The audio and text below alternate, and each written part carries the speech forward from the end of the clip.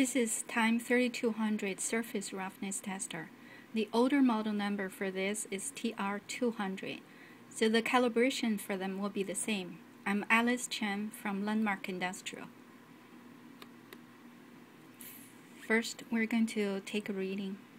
This is a 3.2 micron block, so our setting will be 2.5 millimeter.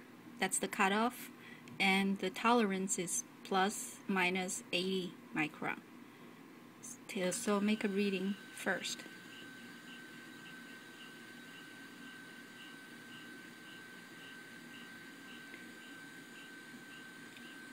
So this reading will tell us how much we need to adjust based on the block reading. If it's within minus plus 10%, technically you don't need to calibrate it. But to show you the procedure, we're going to do the calibration anyway. It's 3.094. Going to calibration. There are three tolerance ranges here, plus minus 20 micron. You do not change this based on the 3.2 block. You need a different block. This is 0.1 micron. So this is the block you're going to use for the minus plus 20. The minus plus 40 micron, this range, you will need the 0.4, this block, or any block that's cover that range. The minus plus 80 micron is what we're going to change. So we'll increase it by 2%.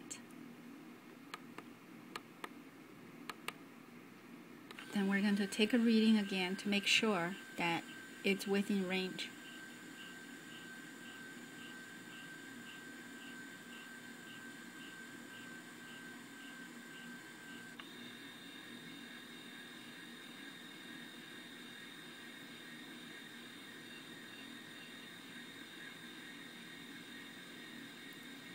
.165.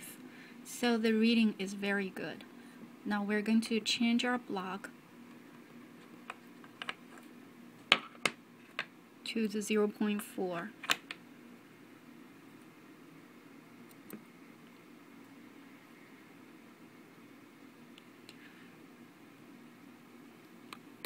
Now we're going to change the setting from 2.5 to 0.8 and change the tolerance minus plus 80 to 40.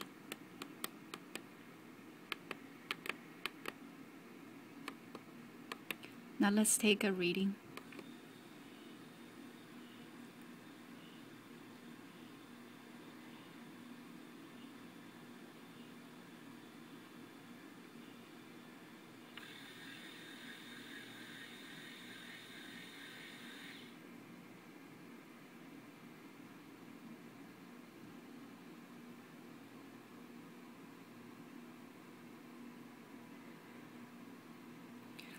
.4.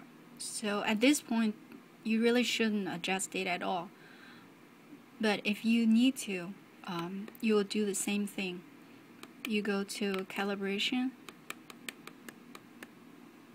This time, remember that you're going to change the percentage on the plus minus 40 micron. And so you do the same thing with the plus minus 20 micron on the different block, which is 0.1. When the readings are good on all three blocks, your unit is ready to go.